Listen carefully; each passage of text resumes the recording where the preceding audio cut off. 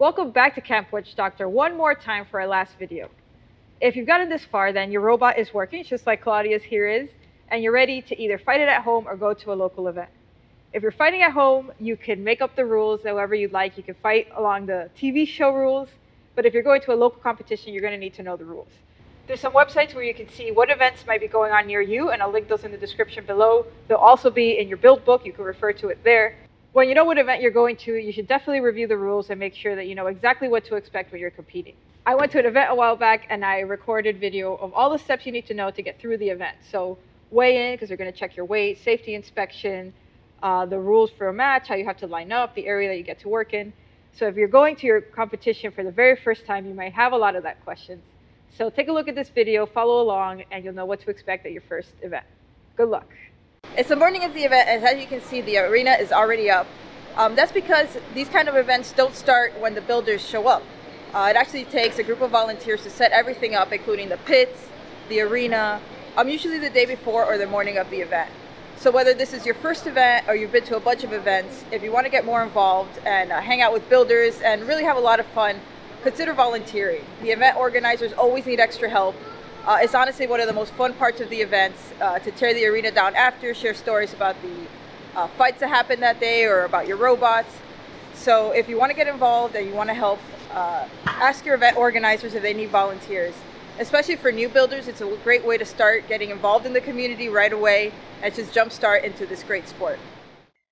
The night before the tournament, check your email to see if there's any last-minute instructions from the event organizer. You'll often get an email with driving directions, check-in information if the competition is part of a larger event, and any other information you may need to know before you get there. You'll also want to double-check that you're not forgetting anything important, like your transmitter or even your battery charger. This one may seem obvious, but make sure that you show up to the event on time. It will give you time to get through safety without having to rush, and it will give you time to fix any problems with your robot that you might have not expected. As soon as you arrive at the event, find the check-in table and let them know that you're there. You'll fill out any required paperwork there and pay your registration fee. Once you check in, the volunteers will probably point you to the pit area, which will look something like this. You can go ahead and start setting up your pit and getting your robot ready for safety inspections. Ideally, your robot is already finished, and all you need to do is put the battery in your robot. You may be tempted at this point to walk around and check out all the cool robots and talk to the builders, but it's really best to get your safety inspections out of the way first.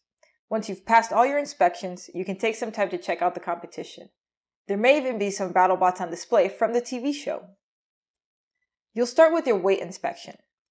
An event volunteer will check the weight of your robot at the official scale. They'll let you remove any safety covers from the robot that shouldn't count towards your weight. If your robot is overweight, you'll have a chance to go back to your pit and make some changes, and then you can weigh in again. Once you pass your weight check, you have to make the line for the functional safety inspection at the arena. If you have a weapon already, the first thing they will check is whether you have an appropriate safety lock for your weapon. Your safety lock should stop your weapon from being dangerous if it unexpectedly powers on. For a spinner, this usually means that it should keep the weapon from spinning. Your safety lock should stay in while you power your robot to make sure that your weapon doesn't move unexpectedly when you turn your robot on. Make sure that your fingers are never near the path of the weapon while you're turning the robot on. Your safety inspector will be watching to make sure that you can turn your robot on and off inside the arena in a safe way. Once the robot is on, you can remove the safety lock from your weapon. Close the arena door, and once your safety inspector says it's okay, you can drive your robot toward the center of the arena. Make sure to never drive your robot or the weapon while the arena door is still open. The safety inspector may ask you to drive your robot around for a few seconds so you can show that your robot works and that you have control of it. Then they'll ask you to drive in a circle, and while the robot is still moving, shut off your transmitter. Once you turn the transmitter off, the robot should stop moving on its own. This inspection is done to check the fail-safe of your robot. This makes sure that if you lose signal for any reason from the transmitter, your robot will stop moving. If you do have a weapon, you'll have to do the same check for your weapon system. Once you pass this fail-safe check, you can turn your robot back on, and you'll usually be allowed to practice driving around the arena for a bit, as long as the line isn't too long. This is a good idea to make sure that your robot drives well on the floor of the arena, and you can make any changes to help it drive better if you find it necessary. The earlier you get through safety inspections, the more likely you'll have time to practice driving in the arena. Getting some practice time driving inside the actual arena is a good idea, because you'll get a better feel for the speed of your robot inside the arena, you'll see if you get good grip, and if you have a two-wheel drive robot, you'll see how well the front of your robot can slide on the floor.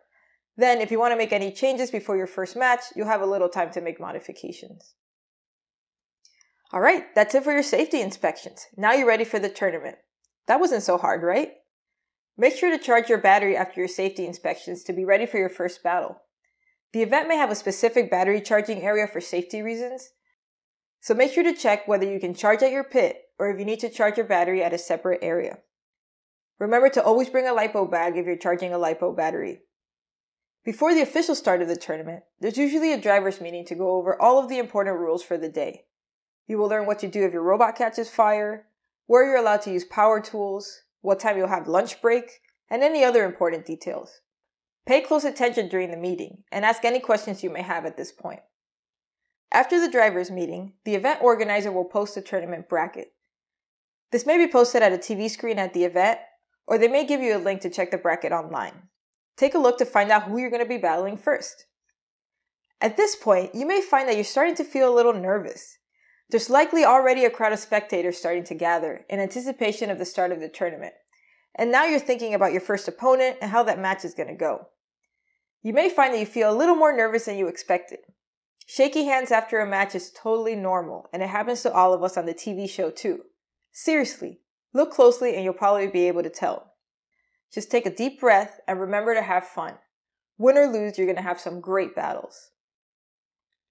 Most local tournaments are double elimination, which means that you will get at least 2 battles, even if you lose them both. The tournament bracket is made up of a winner's bracket and a loser's bracket. Everyone starts off in the winner's bracket. If you lose a match, you'll get bumped down to the loser's bracket and you'll battle your way through there. Don't be disappointed if you end up in the loser's bracket early. The battles in the loser's bracket tend to be a little bit easier, and the final match is always the winner of the winner's bracket versus a winner of the loser's bracket, so you still have a chance to win the entire tournament. When it's time for your first match, a pit runner will likely come tell you it's time to line up for your fight. There's usually a volunteer at the door of the arena who will tell you when to load your robot in and whether you'll be starting in the red square or the blue square. Just place your robot in the arena, turn it on, and remove your safety lock if you have one. Make sure not to drive your robot until all the arena doors are closed. Once the doors are closed, you can drive over to your starting square. You'll hear the announcer ask each driver, "Are you ready?" And then say, "This match will begin in 3, 2, 1, fight robots, fight!" And your first robot battle is underway. Your robot is going to get damaged every single fight, and repairing your robot is a huge part of the competition experience. Sometimes you'll only have minor damages. Other times, you may have to collect pieces of your robot from all over the arena. Unlike the TV show, local tournaments usually allow you to tap out of a match if you want the match to end. Tapping out means you will lose the match, but this is useful if you feel you're going to lose the match anyway and you want to limit damage to your robot. If you want to tap out of a match, just tap your hand on the arena wall a few times and the announcer will stop the match. Remember that these tournaments are double elimination, so if this is your first loss, you have a chance to battle again. Don't hesitate to ask other builders for help repairing your robot if you need it. All us robot builders show off our robot battle scars with pride, so take lots of photos so you can show off your battle carnage. Win or lose, it's customary to shake hands with your opponent after the match. It's common to see opponents sharing all the damage that happened to their robots during the fight. Then, it's back to the pits to get ready for your next match. Even if you've been eliminated from the tournament, go back and fix your robot anyway. Events usually have time for grudge matches, so you can walk around and see if anybody wants to battle you just for fun. Events usually also have a rumble in each weight class towards the end of the day, where you can battle against a bunch of robots at once, and then the audience chooses the winner. Grudge matches and rumbles give you a lot of extra practice, and honestly, they can be the most fun part of the event. So that's it. That's our tournament for today. Congratulations to all our winners and to all the builders that were involved. We had a few builders whose this was their very first event, so an extra special congratulations to them for making it out and fighting with a working robot. I know that I had a blast. I hope this video has helped you figure out what to expect at your first event so you're a little bit less nervous and you feel a little bit more prepared.